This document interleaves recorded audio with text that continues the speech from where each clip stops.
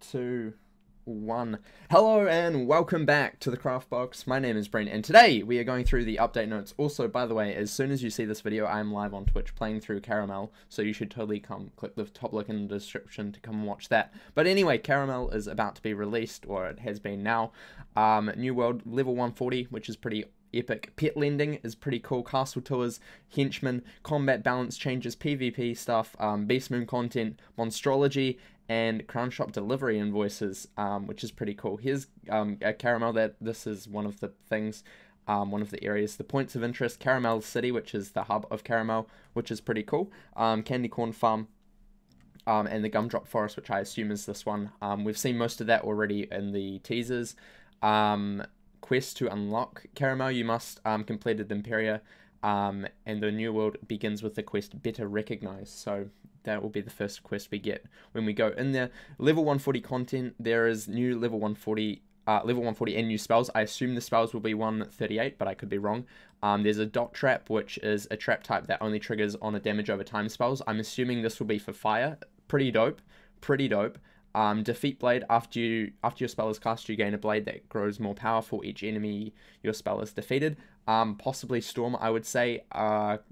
Convert Blade, technically a new spell effect, allows spell to convert any hanging effects into any other hanging effects and to scale with new effect based on the spell. Kind of confusing. I'm probably going to say balance. Taunt will be ice. It's a new taunt mechanic that they've changed. It seems like you can only choose the person who has been taunted or who has taunted you, so that's pretty cool. It actually makes use Pacify. I'm assuming this will probably be a death spell. Has fixed so that it actually works so you can't be attacked by the looks of it. I could be wrong. Confusion. Oh, this is fun. We're becoming Medulla. This is great. So yeah, I'm assuming that will be Myth. And Push Jinx. Spell pushes a harmful spell such as a weakness from you onto target. Since we've attached this to a spell, you'll say Jinx before your own attack goes off. That's pretty cool. So it kind of just pushes like a weakness or something onto the other person before you hit, which is pretty dope. And obviously there's some more stuff, but it's been redacted by Nana, so we'll probably find that out later. Test dramas for testing, big important thing. Pet lending, basically you can lend out your pet, which is pretty cool. Of course, I'll go through all of this in detail in the future, but this is just a really quick video. Castle tours improvements means you can, I think, you can now add your dorm and Canum apartments and the Wizard City and Mirage apartments to them. Gauntlets, they will automatically be added into the Gauntlets category. There's new categories, in other words. Ratings have changed, other new features as well. What else do we have? We have, yeah, kind of a couple new recipes, which is cool. We'll be crafting them. Breadcrumbs have new options, which is pretty dope. You can set your pet emotion. You can set your travel stuff with it, which could be interesting for castle decorative people. World name signs Caramel has been added, which makes sense. New castle magic.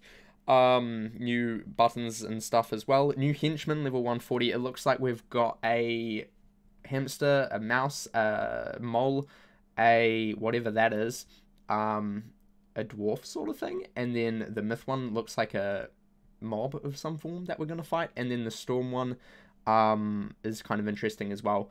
Oh, there we go. We have the life one is the winner Lepaft. I don't know how to say these. Death is the necro hamster, which sounds really cool. Honey Badger Queen is the myth one.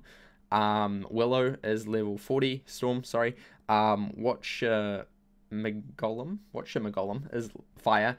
Heinz Shineful. I am not good at German. Is the ice one. Otto Korakekt is the death one. There's two death ones. What the heck? There's two death ones. I found a glitch in the found a bug already. And then some of the old henchmen have retired. There's no longer level 125 or 95 ones, which is cool, because they're not really useful. Stat rebalancing, crit block has been rebalanced. Obviously there's a dev diary about that, which you can read for more detail.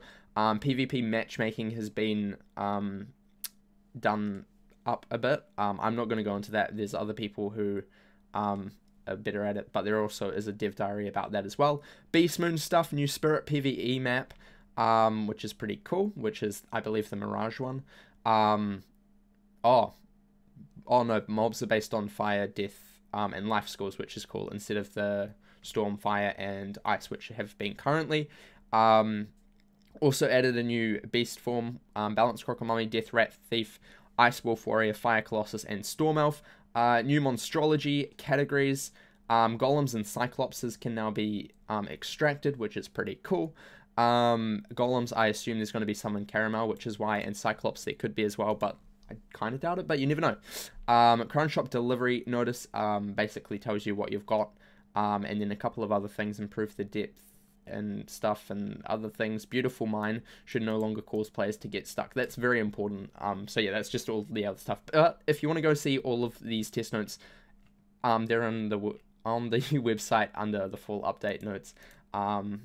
Yeah, I just went to wizard101.com/game/updates and I got it. So yeah, anyway, thank you for watching. Hope you're excited. Second channel will have all of the questing that I'll be doing on stream today, so you should go click the link in the description to go see me live. Otherwise, thank you for watching, and remember to craft outside the box.